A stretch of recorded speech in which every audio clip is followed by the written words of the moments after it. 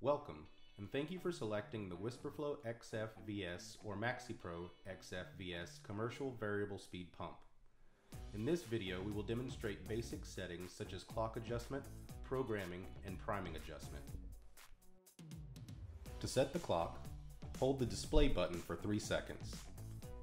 Use the plus and minus arrows to choose between a 12 or 24-hour time format.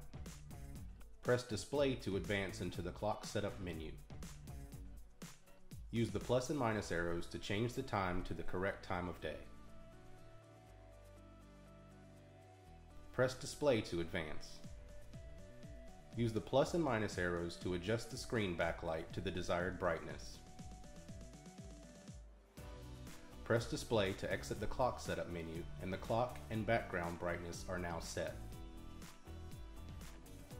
During a power outage, the drive will retain the clock setting in memory for as long as 24 hours. If the power is out longer than 24 hours, the clock will have to be set again.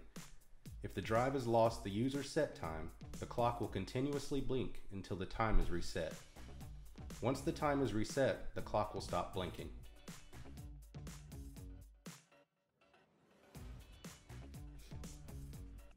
To customize the run schedule for your WhisperFloXF VS or MaxiPro-XF VS Commercial Variable Speed Pump, the pump must be stopped. Be sure that the Start-Stop button LED is not illuminated. Stop the pump, if it is running, by pressing the Start-Stop button. Press the 1 button. The LED above the selected program will begin to blink, and the speed percentage of flow parameter LED will blink while editing. Use the plus and minus arrows to adjust the speed and RPM or percentage of flow if operating in flow mode. Note, the speed is adjusted up or down in increments of 10. Flow is adjusted in 5% increments. Press the 1 button again and the display will change to Program 1 start time. The time parameter LED will begin to blink. Use the plus and minus arrows to adjust the daily start time for Program 1. Press the 1 button again and the display will change to Program Duration. Use the plus and minus arrows to adjust the duration for Program 1 in hours and minutes. Pressing the 1 button will continue to cycle through these parameters, but the changes are immediately saved as they are adjusted.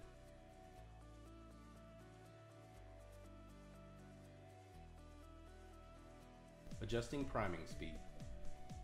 Priming will automatically run when the WhisperFloXF VS or MaxiPro-XF VS Commercial Variable Speed Pump is started from a stopped state, except when running a quick clean cycle. Priming will run at 3,450 RPMs by default and will last for 5 minutes. The drive screen will display and cycle through the following things: PR1 priming speed, PR1 remaining time. Once priming has begun, the speed can be adjusted between 3,450 and 1,700 RPM using the plus and minus arrows. If it is adjusted below 1,700 RPM, priming mode will be disabled and the pump will immediately begin to run the scheduled speed. When priming is disabled and the pump is started from a stopped state, the screen will display PR1 off for 10 seconds while running the scheduled speed. This allows the user time to enable priming mode by pressing the plus arrow to adjust the desired priming speed. Viewing current parameters. Pressing the display button will cycle through the current parameters. This will allow the user to see on the display the 4 main parameters: current run speed or percent of flow, current time of day, amount of time remaining at the current program, the amount of watts currently being consumed.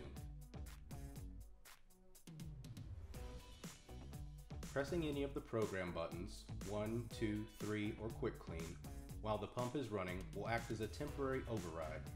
It will run the speed and duration that is programmed for that button.